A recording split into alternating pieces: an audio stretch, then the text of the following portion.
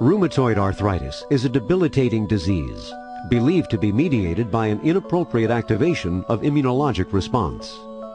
Leukocytes infiltrating the synovial space play a key role in propagating an inflammatory response directed against self-tissue in the region.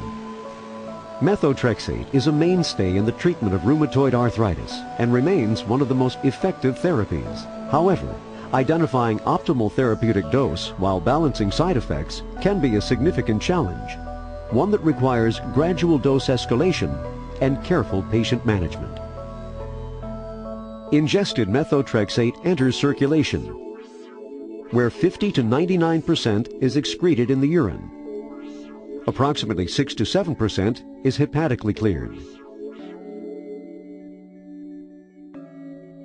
The remaining methotrexate makes its way into bone marrow, where it is taken into hematopoietic progenitor cells.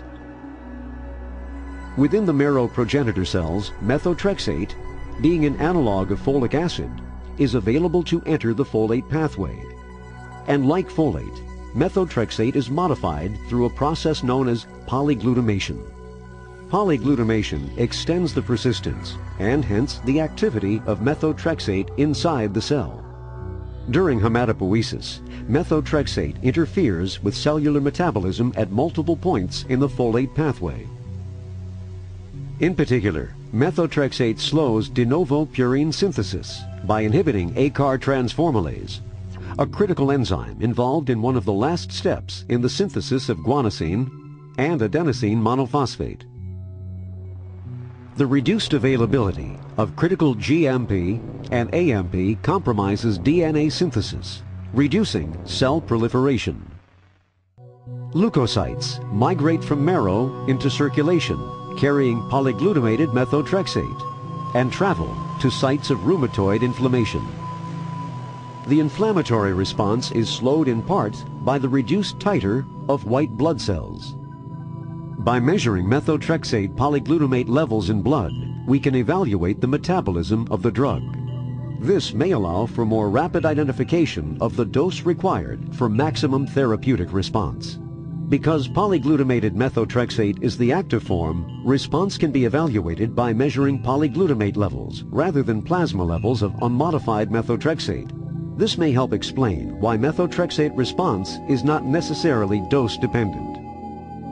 Since red blood cells also carry methotrexate polyglutamate, they can act as a surrogate marker for therapeutic methotrexate levels in leukocytes, the true mediators of arthritic inflammation.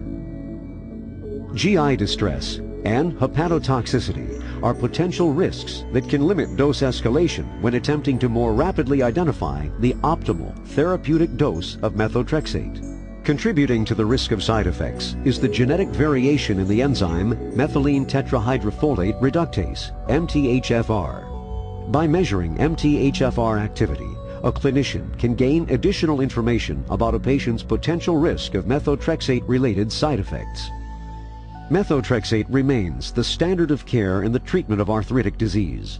New laboratory assays to measure methotrexate polyglutamates and genetic variances can provide clinicians with more information to help their patients achieve rapid, long-lasting relief from rheumatoid arthritis.